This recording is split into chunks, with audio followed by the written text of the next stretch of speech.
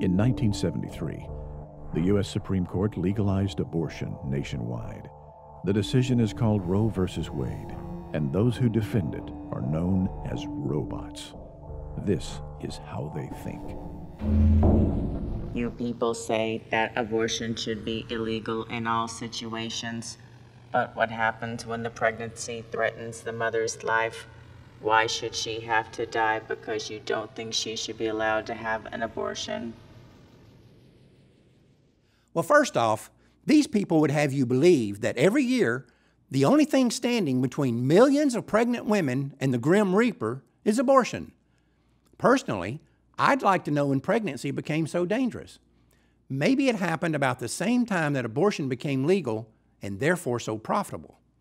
In any event, what these people carefully avoid is the well-established fact that modern medicine has effectively eliminated any circumstance in which continuing a pregnancy will kill the mother. Simply put, there is no pregnancy-related medical condition that is cured by killing the baby. However, if that extraordinarily rare situation were to exist, the guiding principle for dealing with it is intent.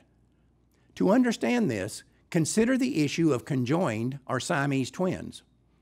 It is now common for doctors to perform surgery to separate them, and it is accepted that in some instances, the chances for both surviving is questionable.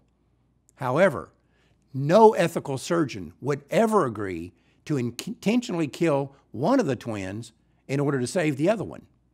In every case, the doctor's intent would be to save both.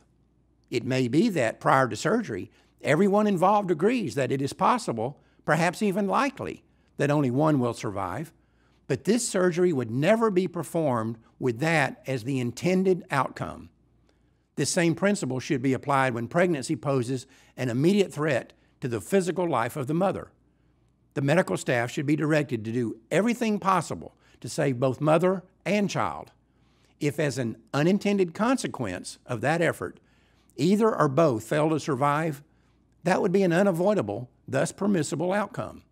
However, it is as morally indefensible to intentionally kill the baby to save the mother as it would be to intentionally kill the mother to save the baby. The point is, the abortion lobby wants the public to think that the pro-life position is that the fetus should have more rights than the woman, and that she should be forced to die if it is necessary to save her unborn child. That is a lie. The pro-life position is not that the baby's rights are superior to the mom's, but that they are equal. It is a position that protects the lives of women without caving into the abortion lobby's morally bankrupt and self-serving argument that it is sometimes necessary for women to kill their own children.